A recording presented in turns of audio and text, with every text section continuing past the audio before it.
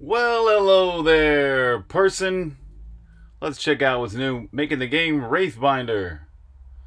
This last session of development has been all about completing this tutorial slash training mode. I'm calling it training mode because I don't want this right now. This is playing out as sort of a sequence of events. And these are just sort of all stations where at each station you learn something else. And the whole purpose of me doing these as a stations so far is that I just wanted to get this all complete. I wanted this to be finished as far as just being, you know, like all of this different steps, the things you would want to learn as a player, you can learn. And but eventually my goal for this is to make this more integrated into the world. So maybe aboard your ship there's a simulator you can go into and you can experience all this, or maybe this is sort of like a whole bunch of different missions you can go on to learn these things. Or maybe at the public dock there's a dojo or something like that where you can go and learn from a master or something like that. But for now we've got everything in place so that this is, you can consider it complete. So and this is kind of neat here, where I've developed like these trigger points. So what happened right here at this point right here was that I had to get the shield ability before these spans would appear, and that's all accomplished via a trigger block. So there's actually an object called the trigger, and it's sitting there, and it detects when the player has gained the shield ability, and then when that happens it raises those blocks and you can get past this. This is also a trigger, but it's a different type of trigger where it causes the guardian to explode once you've used your shield. So, and then the instructions are there the whole time while you're near the trigger. It's got the description on the screen is telling you what to do.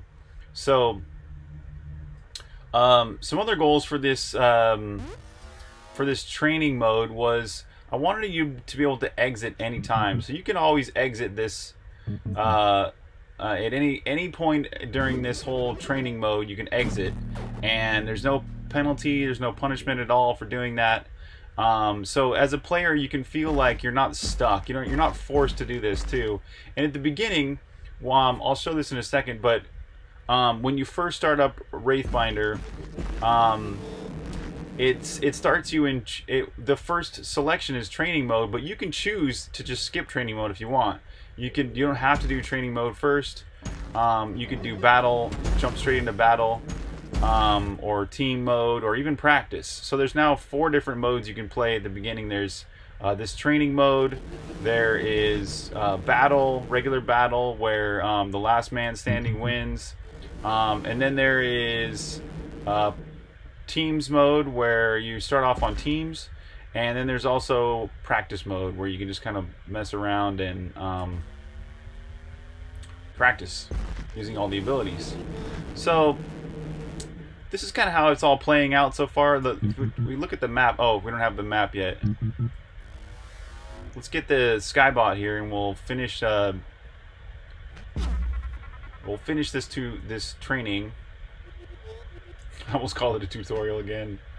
I don't want to call it a tutorial because I hate tutorials myself. I always skip over them. I'm always pressing the buttons as fast as I can to get through them. So that's my goals for this were to make it feel like it's not actually a tutorial. And to do that, I started making items. So like I was like, oh cool, what if instead of what if you actually picked up the health bar, or what if you actually picked up your experience bar? And that was kind of more fun. And so the way this plays out, it's really not trying to force you into anything. It's not trying to be too hand-holding either. So I don't know, I had some goals for this, but I really think it's going to be a lot more fun once it's integrated into the world, whether that's a simulation aboard your ship or whether it's a dojo or something like that. So this is where we're getting towards the end of the training mode, and we're going to battle against one other player here. Ooh, I even have a boomerang. So at this point, we've kind of learned all the basics. We've got our abilities. We've a few basic abilities.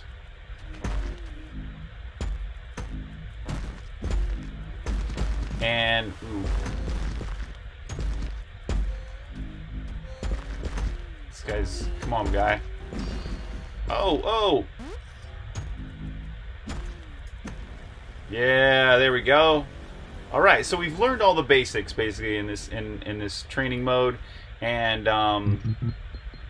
for me, this is really great to have this finished, because as a developer now I can go on and move on to other stuff, and also it's really just feels good to have this sort of implemented, because lots of players were requesting this during the alpha test, where people were like, I don't know what the heck's going on, I don't know what abilities to use, I don't have any clue. So that's really what this is all about, is teaching those players that need it. And normally as a player you would get to this light menu and you would level up right away. I've already maxed out my level for those characters, that's why I don't have any light points. But as a new player, you would get through this, you would experience that victory right there, and then you would get to some light points. You would be able to invest in your character a little bit. So you're kind of walking through all the steps of a PvP match, right? You're battling another character, you're getting light points, you're upgrading your character, and then once you're done, you go back to the main menu. So, and this is what I was saying about the main menu, where you've got the choice to, you would start off this way, so the first time you play Wraithbinder, it goes to this, your first choice is training mode. Well, you can switch to battle, team battle, or practice. You can do any one of those, and there's no penalty or whatsoever. You never have to play the training mode if you don't want to. So, let's look at some of the actual art and code behind all this. I actually created so far with Wraithbinder, I had been creating maps completely procedurally. So it was all based in code, lots of math, lots of abs, lots of, I say abs, but I mean absolute values. Let's check it out, like what I'm talking about here. Set training block. Actually, let's do set battle block. Right, you see all these abs calls and stuff like that. This is all just mathematics, like the absolute value of x is less than 3, you know, that kind of stuff. Here, let's put a mender here. So all this stuff is creating an entire world with mathematics. That's basically what's going on there. But with the training mode, what I did was I created a different type of, I loaded a map via data. So this is the actual map of all the objects in the training arena. And you can see here B1 stands for base 1. These P's are little pillars. I1 stands for item 1. The W's are walls. The X's are also walls. T2, all the T's are things. So this is thing number 1. That's thing number 2. Here's thing number 1. And it goes on. Here's thing number 4. The S's are signs, so this is sign number 2, sign number 3 is up here, and so on. And then there's also gates. So gates are the things I was talking about, where it detects if a certain condition has been achieved, and then it opens up a bridge, or opens up the world somehow once you've triggered that thing to happen. So and then right here at the end we've got this whole like arena where you fight the enemy. This is B2, base 2, where the player 2 gets created. And in this training map there's only 2 players. There's the player 1 and then the bot for player 2. So there you have it. That's kind of like the art behind it. And what my plans are for this is to create a map system where I can, right now I've got the whole battle world. Like if we load straight into mode battle, skip menu, yeah, this will work. So if we load right here into battle mode, we'll have a world that's completely procedurally generated. But what I'd like to do, let's run around a little bit so you can see more of the map. There we go. So what I'd like to do though is to make this load via data, and then use some procedural techniques to make it a little more random. So so maybe I can take this data, right, and